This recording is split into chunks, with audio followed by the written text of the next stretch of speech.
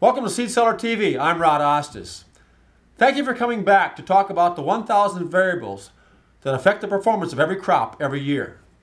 Last time we talked about the fact that it was not your responsibility as a seed seller for the performance of the crop on a farmer's farm every year. It's your customer's responsibility on how that product performs, how your varieties perform on his farm. But I'm not going to leave you out there hanging and say, well, how do we control these variables?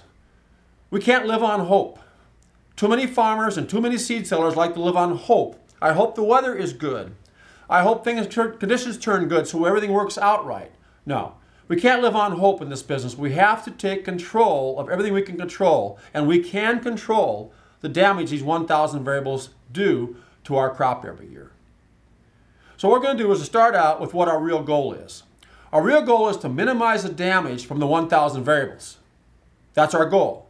Minimize the damage the 1,000 variables, the weather, combined with management, and all those things can do to our crop each year.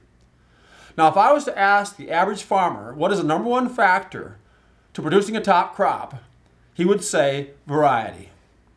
If I was to ask almost every seed seller out there, what is the number one factor producing a top crop, they would all say variety. No. N-O, no. That's not it. You give me any germplasm, genetic background, variety you want to. I don't care how old it is, how obsolete it is. You give it to me in the maturity range that I can use. And I will beat your variety every single year by minimizing the damage these 1,000 variables will cause. I can beat you every year with this strategy. That's how important this concept is to what we do. I'm going to talk about the top 5 factors to producing a top crop. The top 5. And then in later segments, I'm going to take each one of those top 5 and break them down in more detail for you at that time. The number one factor to producing a top crop is soil conditions at planting. When you say this to a farmer, he'll agree with you that it's a pretty important factor. But he violates it every year. This is the one that virtually every farmer violates every single year. Does not take time or allow time for those soil conditions to become near perfect before he plants. Always pushing the envelope. But most of the yield is determined when he plants. That's why this factor is so important. The number 2 factor producing a top crop is seed placement.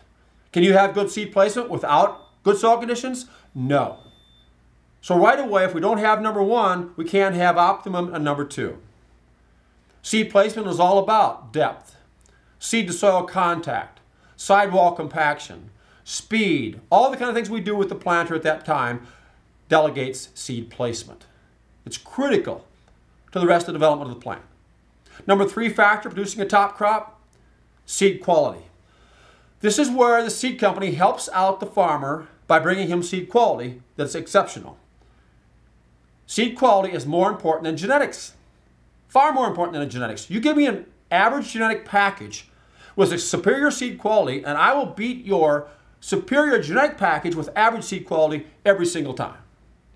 But what good is top seed quality if it's not placed in the soil properly and you have poor soil conditions? Number 4 factor producing a top crop, right variety in the right field. And how many seed sellers spend any time at all with their growers telling them where to plant it, how to manage it in this particular environment, in the right field?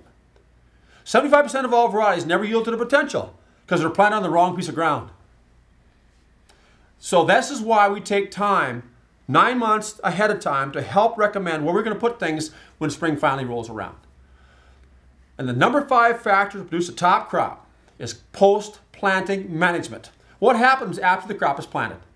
And this is critical this year because crops in all kinds of stages throughout the country. What are we doing now on a daily basis to monitor that crop and nurture it to maximum yield in the fall? Remember, our goal with these 5 factors is to minimize the damage from the 1,000 variables. And later on in other segments, we'll show you how each one of these 5 affects 200 variables, adding up to more than 1,000. Thanks for watching Seed Seller TV. I'm Osthus. See you next time. This episode of Seed Seller Training TV is brought to you by the R.C. Thomas Company, the #1 seed sales training firm in North America.